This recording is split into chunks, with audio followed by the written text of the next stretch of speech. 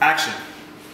The name of the film is Through the Uncanny Valley. The Uncanny Valley is it was an original robotics term. It can be used in a broader scope now, but it's essentially robots can be, or any kind of artificial intelligence can be molded to look like us, act like us in a lot of ways, but there'll always be that one small detail that we will register and be utterly repulsed by.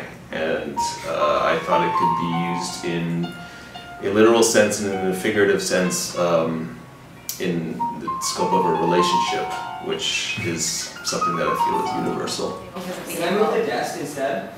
No, just move it. But I wanted to write something that was kind of soft into the future. We couldn't really put a time or place on it, and have the audience guess it at the type of technology we were talking about in regards to the emotions that we were feeling, hopefully. Right. I mean, that's the thing. I mean, you know, then maybe you'd sleep like the dead, like I do. I mean, that's a real luxury. She had me for a second. For a second. Cut. Circle that. The male lead for Through the Uncanny Valley is Martin Cummings, and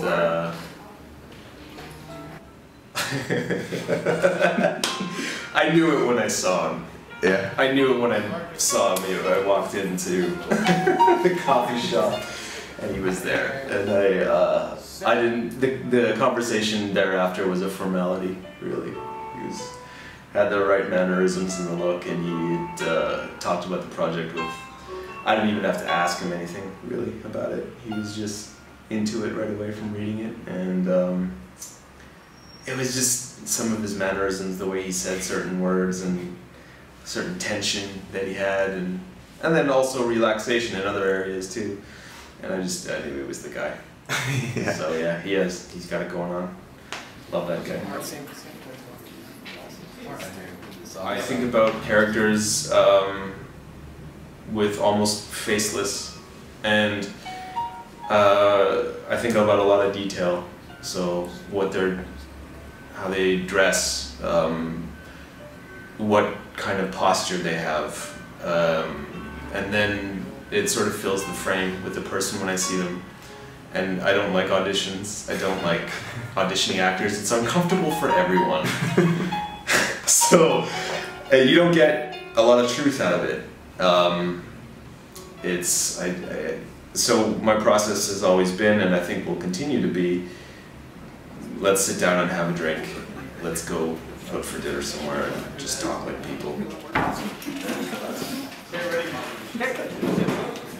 Lara Rova plays the female lead, and she does a lot with the look. She is a phenomenal performance, I thought, and she was given a lot. I think lesser actresses would have been, we need more lines, we need something more to say, and she didn't say that, and I knew that from the beginning. She got very specific about the script that she had read, and she knew what she wanted to do. We had very in-depth conversations about it, and she was a real pleasure. And it was a pleasure of mine to watch her do it and give her the emotional safety and place to make mistakes, and just to do it again and again until we got it. And she was a real soldier through the course of the shooting. Can you feel it? Crossing. That should be able to, yeah. Yeah. And just when you're walking close together, it's just like a little confrontational, but it's just a little bit more natural, and find your spot and be solid when you're standing there. And he's kind of backed off submissive. That's awesome. Okay. All right. Back to first positions, please. I think he's sort of bewildered by what he sees in front of him. It's like that novelty that you feel when you buy a new car or a new book, or you go clothes shopping and the first time you put the clothes on, and then you cut to yourself 6 months later and you're wearing those clothes, and that sort of shimmer is gleaned off of it a little bit, and you know, that happens in relationships too. And so it's just part of its novelty, and it's very chemical dependent, and it's human. And so the arc of the characters begins in that way, where everything is kind of, you're discovering it for the first time, and it's magical and raw, and then eventually it comes with responsibilities and maintenance and you know, and so the hard part, really, the work that's required. And so that's the question you have to ask yourself, is the addiction worth the work?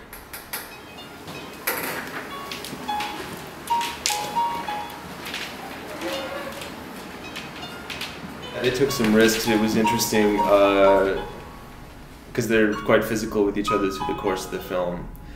And they hadn't met each other before. They didn't work together professionally or anything like that. They weren't even friends until we were introduced them through the first readings and clothes fittings and stuff like that. I had them rehearsing some of the physical stuff so that when we were on the day, it wasn't too confusing and time consuming for everyone. One thing, we gotta get this red carpet. I didn't meet him until about probably 6 months before the shoot took place. And I had heard about him through a good friend of mine, and she introduced us, and I kind of got a strong vibe from him right away. He was someone who was driven and interesting, and we spoke the same language almost right off the bat. And so I was pretty excited to hear what he had to say about wanting to or not work with the show that I had written, and fortunately enough for me, he was interested. Most of the time on set, I didn't have to say much other than this here, that, remember that shot we were talking about? Yeah, this is that moment, and he knew it right away. Keep the smoke going, that's great. Right. Action. Just really strong dedication and creativity, and it fuels me. I was insulated in a very fortunate way, and I was given probably the greatest creative freedom of my life working on this project with Red Castle. So, Action. Fantasy Monthly called her as playful as luxury engineering gets. You know me, I buy you wanted for myself right in front of you. Oh, I'm all in already. I mean, really, we were in every goddamn position you could possibly imagine. Right, right, and then maybe you'd sleep like the dead like I do. I mean, that's a real luxury. Now she happy for a second. For a second.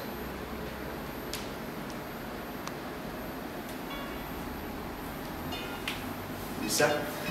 yeah, they were fantastic. It was a great lesson for me to just know when to allow people to bring what's important to them creatively to a project that I might not have thought about, and then when to give them a direction, and that's really the job.